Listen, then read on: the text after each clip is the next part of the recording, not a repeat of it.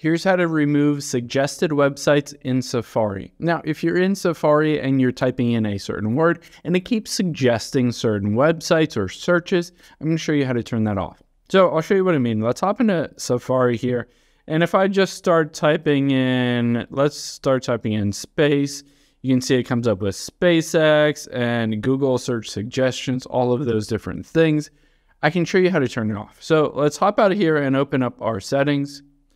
Now let's just scroll down until we find Safari on this list and tap on that. Now you can see at the very top is search and then search engine suggestions. I currently have it set to Google search engine suggestions. So you can choose to turn that off, and then this Safari suggestions are those website suggestions that you might not find that helpful. You can always turn those off as well.